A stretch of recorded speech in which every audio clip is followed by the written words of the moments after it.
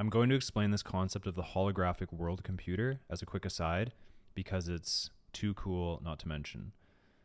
So, in the case of a system like Ethereum, we can think about it like it's one computer.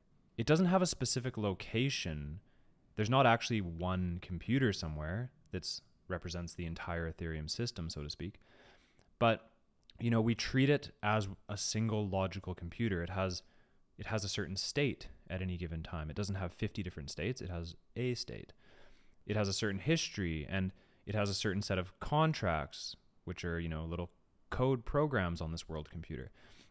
So at any given time, Ethereum is this like cohesive, coherent machine, this computer, this Turing complete system that really does function like a computer. We can send jobs, like we can send it code to execute on these certain programs.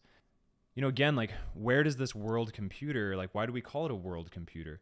Where is it? Like we have to think about it in this different way as being this kind of world computer thing that's sort of like, it's like a computer in the sky or something, because it doesn't have a location. There's no single machine that's responsible for it. One way to, think about its structure is as being holographic.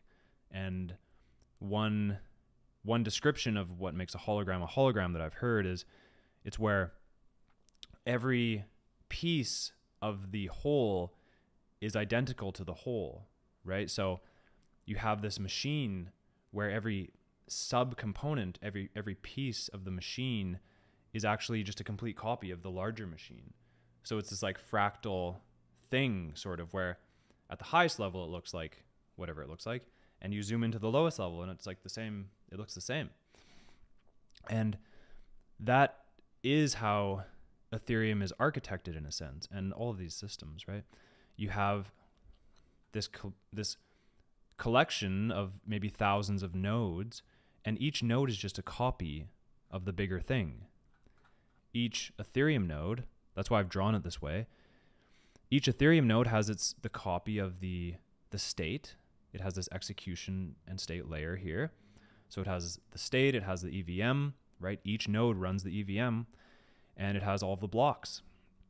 Each node, in theory, has all the blocks, right? These machines all working together create this super holographic world computer sky machine. And the way this kind of happens, like if you just took one of these machines, in isolation, running the Ethereum, like running Geth, you wouldn't really have anything that interesting. It wouldn't be crypto, it would be software.